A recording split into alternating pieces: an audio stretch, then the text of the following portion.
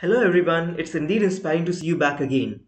In this tutorial, we are actually seeing that how to find top n records.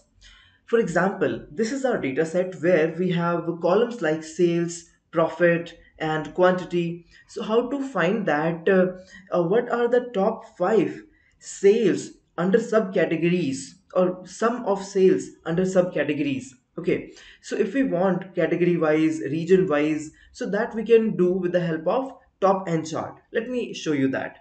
So for example, I want region, so I'm putting region into the rows area, and then I want the subcategory, so I'm taking subcategory into the row section. So you can see that regions and subcategories have been populated over here. Now what I want is I want to analyze for profit. So I have double clicked on profit, so it has come over here. So I actually want profit to be in columns, so I'm bringing that profit to column. So you can see that region wise all the subcategories are listed, and for all the subcategories we are able to see the profit, right? This is the sum of profit.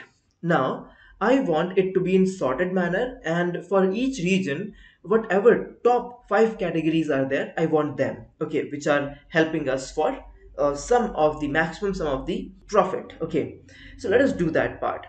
Now I'll go to this analysis tab and I will go to create calculated fields.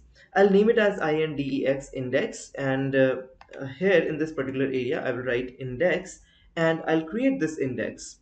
This index I'll be utilizing between region and subcategory. So what I will do is I'll convert this to discrete first, and after converting it to discrete I will put it between region and subcategory. You can see the effect of index. Index has been applied over here from central, east, and to all you can see values. The index has been applied 1 2 3 4, a sequential numbers are applied. Okay, now what I will do is I'll go to index and drop down. I'll go for edit table calculation, and here I'll be choosing specific dimensions. Under specific dimensions I'll choose restart every region. So every region it needs to be restarted. So let me bring it here. So you can see that, you can see here that it has started every region. Okay, here you can see. So after 17 it has again started as 1. Okay, then what next I will do is I will basically edit the sort order as well. So specific dimensions, I'll make it custom. And because we are working on profits, so I'll just edit this category to profit. So I'll make it profit, and we are actually working on sum of profits. So I'll change it to sum of profits. So now you have two options, descending and ascending. So I'll make it descending because I need top 5. Okay, so I'm making it descending, and then I'll close this particular. So you can see that in descending order we are able to see.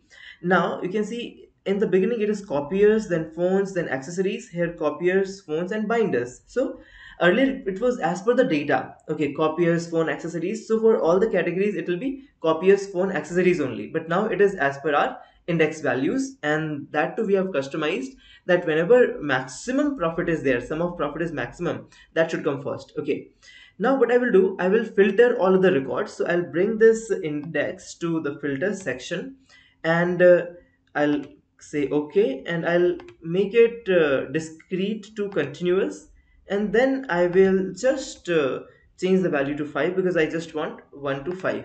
So here you can see we have 1 to 5, 1 to 5 for all the regions. Now let me make it a little more you know, crispy and clear by applying colors to them.